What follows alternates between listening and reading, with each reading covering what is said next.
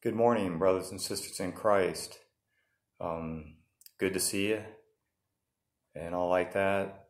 I'd like to share some words with you from the living Word of God. I'd like to start out with saying that I love you all, and the better news is I know that Jesus loves us more. That's very comforting. I'd like to read some scripture today from the book of Ephesians, chapter 4, 1 through 6. In Philippians chapter 2, 1 through 4, and it's about unity. As a prisoner for the Lord, then I urge you to live a life worthy of the calling you have received.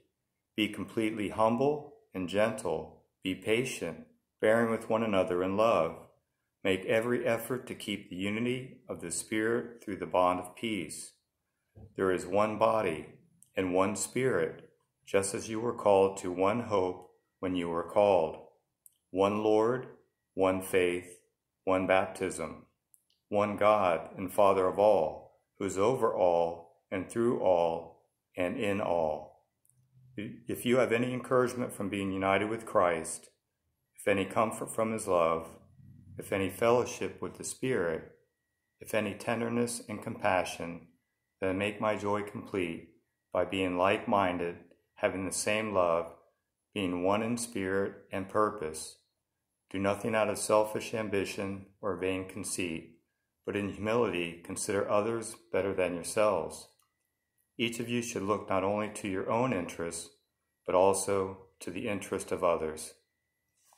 As we think about this in these strange times, the interest of others, this social distancing, if you will, we're thinking about our neighbors, others. I'm personally not afraid of the illness or dying, but I surely don't want to pass it to my neighbors, my family. So we do our part as Christians. The good news is we can still worship the Lord.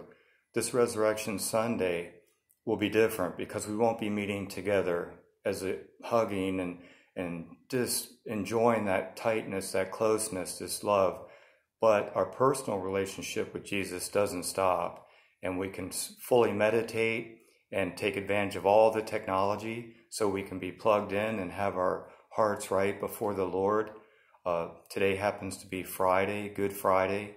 Wonderful news for us. Jesus completed the work. It's finished, he said on the cross.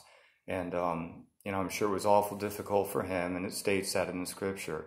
But for us, tremendous, tremendous news. Good Friday, Good Friday. So I hope that you hear this in good health. I hope you're at peace with all this.